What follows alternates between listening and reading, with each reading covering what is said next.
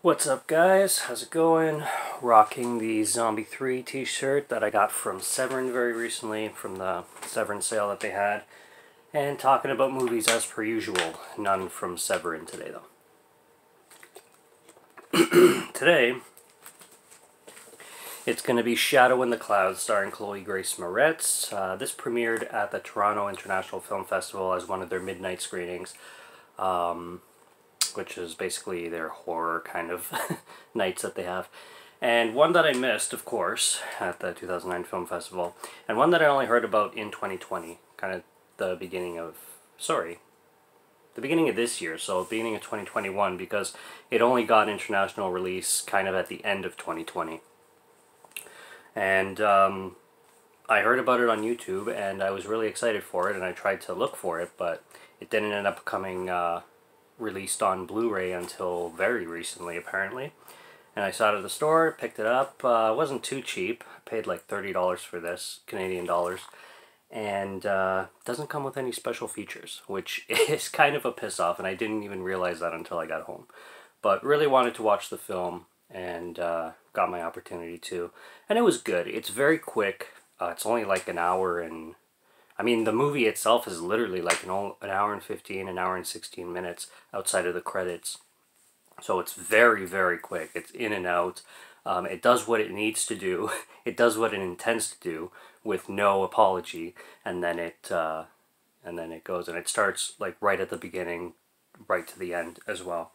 It's kind of an action horror. It's a creature feature. It's a monster movie.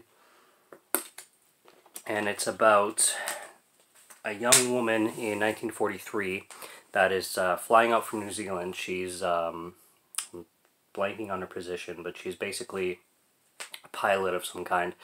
And she's assigned on a mission to board this ship, this plane, sorry, in order to transport a very, very, very top secret, confidential, secure package, kind of like a box thing, overseas. And nobody knows who she is, and she has her papers and everything, but nobody was expecting this girl, especially a woman, boarding this plane full of men who are on their own mission. And there's a lot of trust issues. This film gets very claustrophobic, which I didn't expect it to. Obviously, I knew it was going to be taking on a plane, but I was going into it more that it was going to be action forward and maybe more open space, like, you know, plane battles and stuff like that. Like, you were going to get more atmosphere of the skies and stuff like that. No. She's pretty much put in the Sperry, they call it, which is basically the turret that they use to shoot up other planes at the bottom of the plane. So it's basically the most sub part of the plane. And it's literally like a box. And she's put in there and locked in there, and eventually she tries to get out. She tries to open the door, and she breaks the handle, so she's pretty much stuck in there. So the film, for the first part of it, does get very claustrophobic in that way.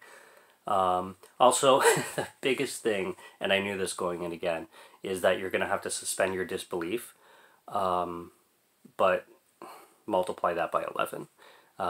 Nothing is realistic in this film. This is literally like a cartoon roller coaster of a film. Nothing's gonna make sense. Nothing is logically accurate. I was expecting this to be just plain like action porn kind of thing. There is a dramatic story to it. There is a twist that goes on. There's things that happen in a dramatic sense, so it does take its breaks from the horror and the action, which I completely forgot to mention the creature feature part of this film. A monster comes. So this film throws a lot at you. And the creature is basically like a bat. It looks like a bat, literally. It's kind of a human-sized bat. And she sees it on the wing while she's in this Sperry. And she tries to inform everybody on the plane, but no one believes her. She thinks she's hallucinating. They already don't trust her from the beginning. Everybody's wondering what the hell this box is. And meanwhile, the plane's being attacked by this bat, which can also release a smaller bat that it keeps in its pouch or whatever, however, like the child bat or whatever you want to call it. So it creates havoc. But like I said, it makes the movie fun, and it adds to the craziness of the whole spectacle kind of thing. Now, as for the dramatic part, it was okay. It wasn't bad or anything, but the movie would have been the same without it, kind of thing. It doesn't add any stars or points to the film. It's just kind of there to help the film progress, but you're really there to see Chloe Grace Moretz be a badass chick and just see what kind of action spectacle it is. And I do recommend seeing the film. I'd probably recommend streaming it somewhere if you can find it, or I mean, you going out and buying it for sure, but I would definitely wait for the price to drop. I mean, 26 Canadian dollars is pretty high for not getting any features. That's what disappointed me the most, is not getting any features. But I got the slipcover, so that's good enough. Looks fancy schmancy on my shelf. So that's about it for spoiler-free. I'm not going to make this a spoiler review, but I will mention one thing that is kind of spoiler-ish. So if you want to cut out from here, go right ahead. But I'm just going to mention one thing. This adds to the, you have to like suspend your disbelief completely. I'm just going to say that there's a scene where an explosion saves Chloe Grace Moretz, who plays Maude Garrett in the film, from falling to her death. Okay? I'm going to repeat that. An explosion with fire saves Chloe Grace Moretz's character Maude Garrett's life from falling to her death. It's that kind of movie.